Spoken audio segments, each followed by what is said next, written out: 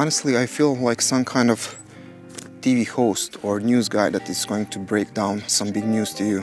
Welcome to my Motor YouTube channel and welcome to this historic video. Why historic? Well, actually it's the first review that I'm doing. Why Pirelli Scorpion STR tires for the first review? From the first day when I got these tires, I've got so many questions from you in my DMs. Probably more than hot chicks get from creeps on Instagram. So this is your lucky day. I'm doing this for you and also for big YouTube money. I need to disclose that I'm not sponsored by anyone. Yeah, that's sad. Also, I'm not an expert by any means. I've been riding for 2 years, so take this review with a grain of salt. But what I can do is give you my honest opinion and my experiences with these tires after more than 15,000 kilometers and riding in all kinds of terrains and all kinds of weather. Wow. If you have attention span of average teenager on TikTok and you would like to know my opinion about these tires, I'm going to tell you straight away, they're excellent. Yeah, baby! Yeah. To all of you that you would like to know more, here are my thoughts. The chapters are down below, so you can skip to the parts that you are most interested in. Let's begin. The Pirelli Scorpion Rally STR is an adventure or dual sport tire. I would say that it's 80% for road riding and 20% for light off-road. But honestly, I didn't care about off-roading. They just look good on my bike, so I bought them.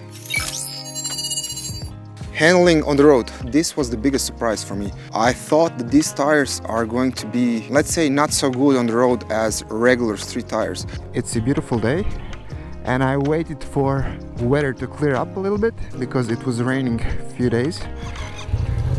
This is one-way road, no traffic and lots of twists. You need to warm these tires just a little bit more than regular street tires. Okay, so how do they behave on the road? Actually, I must admit that I was really surprised with the handling.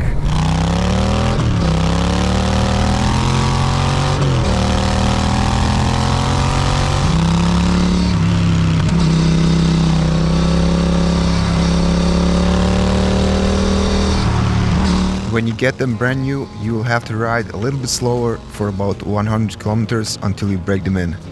As soon as you wear out the top layer, they will feel the same as normal street tires.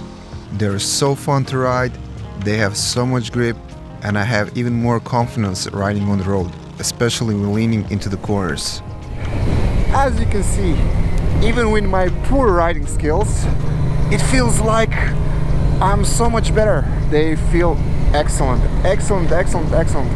So if you have these kind of conditions, for example, if you have roads that are pretty bad and there is a tiny gravel left from the winter or left from the trucks that are pulling and devastating the trees in forest, and also if you have any kind of dirt on the road, for example like this, if you have, let's say that this is gravel, something like here, you see? So before, when I was on street tires, when there was some kind of gravel islands in the middle of the road, I would get so scared because my front tire was just trying to slip out. I was riding on similar road like this. I was riding about 70 or 80 kilometers and it was a straight line. I just didn't see big gravel island in the middle of the road. Just went straight through it, riding 80 kilometers an hour, no wobble, no slippage at all, so it was perfectly fine. You get that some kind of connection with the surface that you don't have with the regular street tire. Don't lean in the corners if you have gravel on the road. You will slip out no matter what, but you'll feel much more safe and much more confident when you're going to ride in conditions like this when there is any kind of gravel or dirt on the road. And what about off-roading?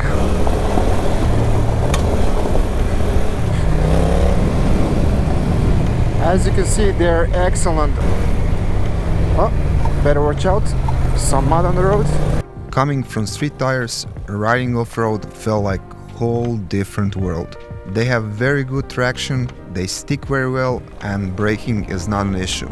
I did more than 3,000 kilometers off-road on all kinds of different terrains. Gravel, dirt, dust, sharp rocks, and I must say that they are solid all-round tire. So they're excellent for these kind of conditions. As you can see, my front tire is pretty stable. So with my old tires that were basically only for the street, I didn't have any kind of courage to ride off-roading. I mean, I could ride off-roading, but I wasn't so confident at all, especially in the corners, especially riding a little bit faster. With these tires, it was completely different story.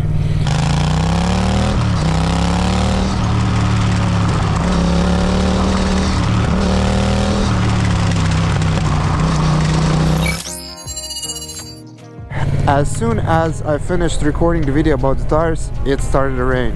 So this is a good opportunity to show you how they behave and tell you my experiences about them on the rain and wet surfaces.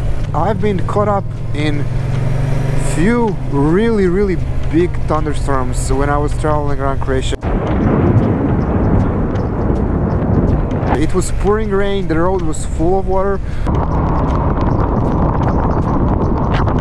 And I would say that they're quite good. They're somewhere in the middle. Obviously they're not going to be as good as, let's say, Michelin Pilot 4 or 5. I've ridden those tires a few times during the rain and they were excellent.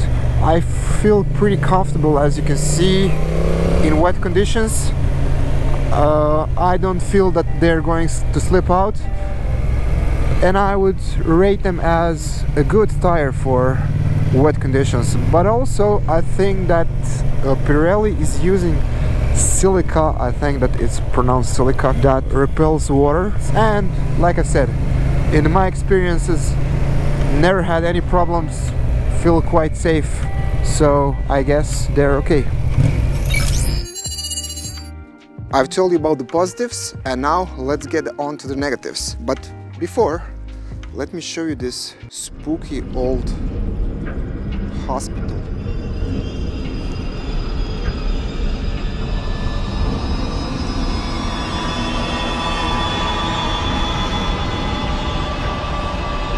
So quick story before I tell you about the tires. This hospital was built by a man who was in love in this beautiful girl. It's a romantic story, and she was suffering from some kind of lung disease. He was hoping that she is going to be better, that he is going to cure her, but unfortunately she died. After this beautiful, heartwarming, romantic story, let me tell you about the negatives of these tires. So let's pretend that it was raining for a few days. These tires are going to be very bad for any kind of mud conditions. Obviously they are not aggressive off-road tires, but let me show you why. My tires are pretty worn out, but as you can see they have these big chunks of rubber and the space between, it's not so wide, so these will fill out very fast. I've been stuck in the mud for 2 or 3 times maybe, and I had to push my bike out. The second terrain that these tires are not good for is the sand. Unfortunately, I'm not riding in the sand at the moment, but I've been riding once, let's say a shallow sand, and it was pretty bad, even with completely new tires. And the last thing is riding in any kind of deep snow and ice. Of course, these are not tires for icy conditions by a margin, but if you're planning to do a little bit of off-roading in the snow, if you're crazy like me, these tires are not going to be very good for that too. The spaces between the chunks are going to fill up very fast with snow, with sand, with mud, and you're going to get stuck. So those are the 3 terrains that these tires are not good for: mud, sand, and deep snow / ice. I've been reading on the forums that people complain about the noise. Let me tell you something. First of all, I don't ride so fast. I ride about 120 kilometers max because I don't like to ride on the highways. That's the first thing. The second thing is my helmet is pretty loud. I can't even hear the music while it's playing while I'm riding. The engine is loud, the wind noise in my helmet is terrible. I honestly didn't hear any kind of noise when I was riding. I'm going to shut up now. I'm going to ride about 40 or 50 kilometers, maybe a little bit faster, so you can hear for yourself. This mic is in my helmet, so I'm going to try to ride a little bit faster, and I'm going to even press the clutch, so maybe you will hear if there is any kind of noise.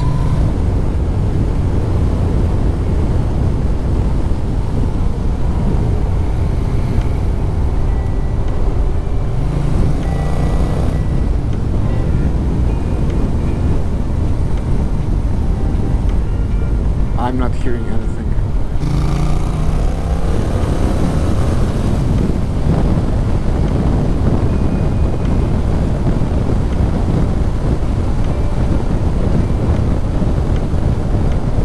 Did you hear any kind of noise? Maybe on another bike and maybe in different kind of conditions or riding speed they have some kind of noise, but for me they are perfectly quiet. When I got these tires, I was expecting some kind of vibrations because I've never ridden any kind of off-road tires. In my mind, I was thinking they're going to feel a little bit different. There are going to be some kind of vibrations at certain speed. I didn't feel much of a difference, to be honest. It felt almost completely like a regular street tire. Maybe a little bit around 100 kilometers, but I don't know. Honestly, I can't tell the difference anymore. So no, after long rides, long trips, didn't feel any tingling in my hands.